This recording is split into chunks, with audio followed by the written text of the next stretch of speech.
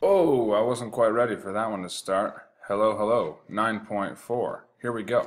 We learned about the Pythagorean theorem yesterday, which gave us that nice drawing. Yeah, didn't work with the Pythagorean theorem. Was not a right triangle. Also gave us this guy and so on and so forth. Let me grab a different paper here and we'll get started. All right.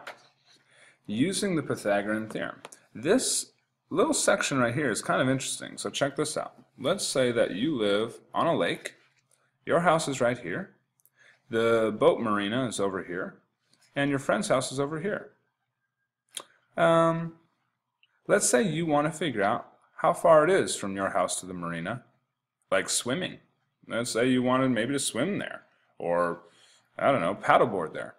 Or how far it is from your house to your friend's house. You can indirectly measure this. Okay, think about the words direct and indirect.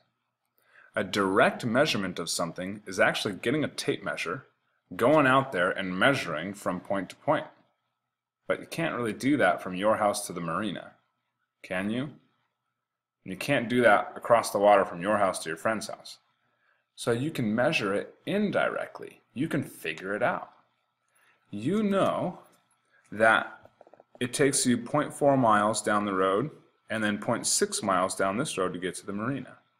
So you could use the Pythagorean theorem to do a squared plus b squared and then find the square root of that to give you c, which would be the distance from your house to the marina. That's called an indirect measurement. Now this is saying here, because the bicycle and boat paths form a, okay, so you bicycled one way, okay. Boat paths form a right triangle. You can do this using the Pythagorean theorem. You could use the same method to figure out what x is. All right, you would know how to do that. But let's look at something else here. Using the Pythagorean theorem, okay? Triangle. To find the area and the perimeter of a triangle using the Pythagorean theorem. Now, if I told you, hey, what's the area of this triangle? You should think to yourself, let's see, area of a triangle is base times the height, and then you divide it by 2. Okay, so I'm just going to do the base times the height, but guys, 17 is not the height. H right here is the height. So you couldn't figure out the area of this triangle unless you knew what H was. So let's do that once more. You should know how to do this, but I'll help you through it. A squared plus b squared equals c squared. Say that to yourself in your head right now. You should know this formula, Pythagorean theorem.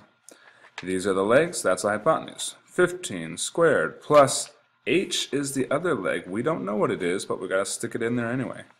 17 is the hypotenuse. It's always opposite the right angle. So 17 squared.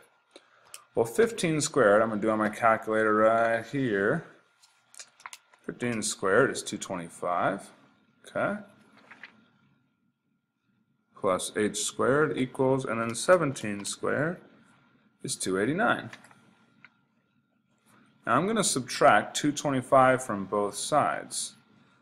So minus 225. H squared then is 64. How do I get rid of that squared? Do the square root. Got to do it to both sides. What's the square root of 64? You know that in your head. It's 8. Alright, so h right here is 8. Now could you find the area of this triangle? Yeah. You would do 15 times 8, boom, divided by 2. 60. See that down there? So that's the area, 60 what? 60 centimeters squared. Okay, that's not 60 squared, that's just units squared. So square centimeters, like little square centimeters. Okay, there's the area. Now to find the perimeter, we also had to know h. The perimeter, look, some of you don't quite understand this yet. That's okay, but it's time to learn, okay? Perimeter just means the outside distance, the distance it takes to walk around the outside. So if something happens on a store in a city block downtown and the police secure the perimeter, that means they walk all the way around the block and the perimeter of this area they have secured. Nothing goes in or out. Okay, perimeter, the outside distance. So, to find the perimeter, you just add up those distances. Easy as that. 15 plus 17 plus, what did we say? 8. What is H? That's 40. Perimeter is just a one-dimensional distance, okay, or two-dimensional, I should say. And so it's just 40 centimeters, not 40 centimeters squared. Now I'm thinking about those dimensions. That centimeter squared is actually two-dimensional, so is 40 centimeters, but we don't talk about that right now. Okay, so last thing here, I mentioned this yesterday. It's going to be a short video. Last thing, a Pythagorean triple. A Pythagorean triple means you can plug it into the Pythagorean theorem and it works, like 3, 4, and 5. That works. 9 plus 16 equals 25. 5 squared is 25. I believe 8, 9, and 10 are 8 squared plus 9 squared. You see this? Equals 145. Oh no, those aren't. That's not a Pythagorean triple because square root of 145 is definitely not 10. Well, there's other ones. But what I didn't tell you yesterday is that a Pythagorean triple has to be positive integers.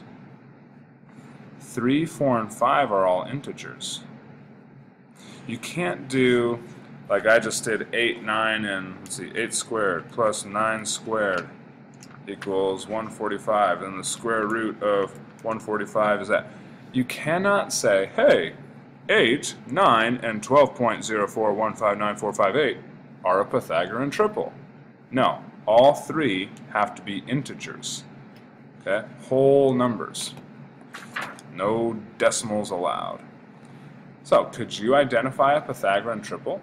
They've told you here, hey, this looks like a right triangle, we're not so sure, but do you think these numbers form a Pythagorean triple? Because if they do, I know that this is a right triangle. And so you just put your Pythagorean theorem, you put the legs in right here, A and B, and they do this out. Turns out 1369 on the left side, 1369 on the right side. So, are they a Pythagorean triple? Okay, that works out. It is a right triangle, but it doesn't mean it's a Pythagorean triple unless these are integers. And they are all integers, whole numbers. Okay? 3 positive integers, can't be negatives.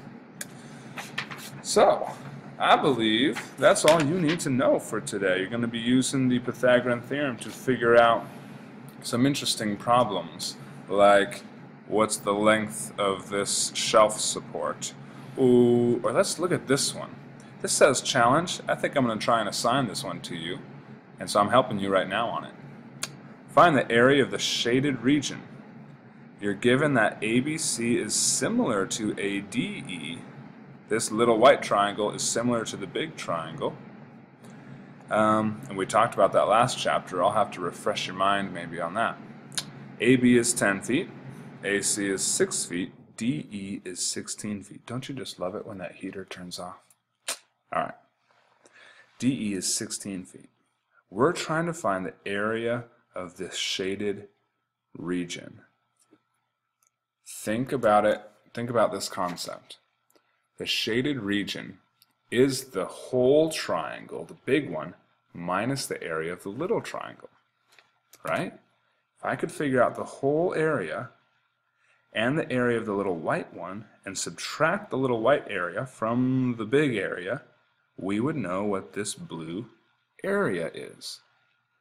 So I need to know the area of the white one, so I need to figure out CB. Okay, because it's going to be base times height. So, let's see here. 6 squared plus, I'm just going to call that B for base, B squared equals 10 squared.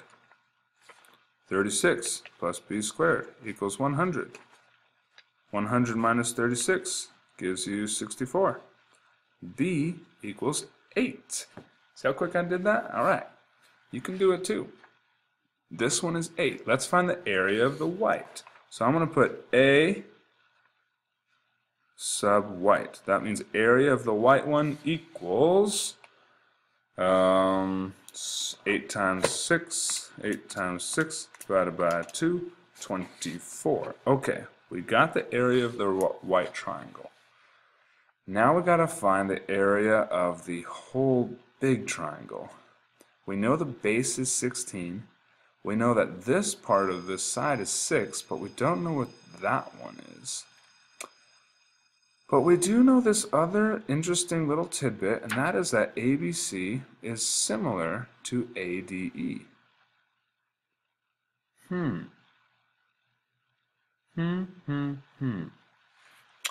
Well, this was a challenge. Here's how it works. What's this length for CB? It's 8, right? We figured out that that's 8.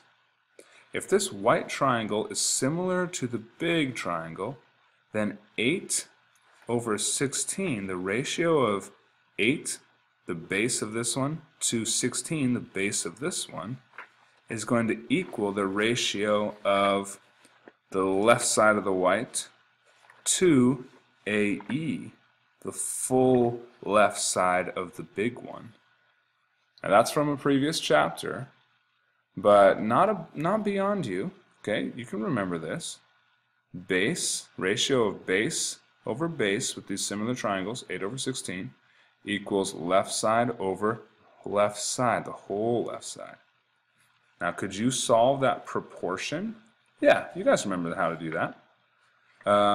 Cross multiply. 16 times 6, and this is a great problem.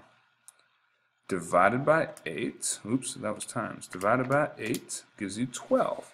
AE, this whole distance here, is 12. Okay, now let's figure out the area of the whole big triangle. 12 times 16, 12 times 16, divided by 2, that was base times height, divided by 2 is 96. So, area, I'm just call it the blue triangle. Area of the blue triangle was 96. So let's just subtract 24 from 96. Do that in our heads. That'd be 76, 72, right? So area of the shaded region equals 72. What would our units be? Feet squared, or square feet.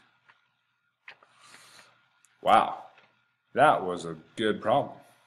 I would be super impressed if you could do a problem just like that with different numbers. Maybe I'll give you one in class. Remind me, and maybe I'll give you one for extra credit. How's that sound?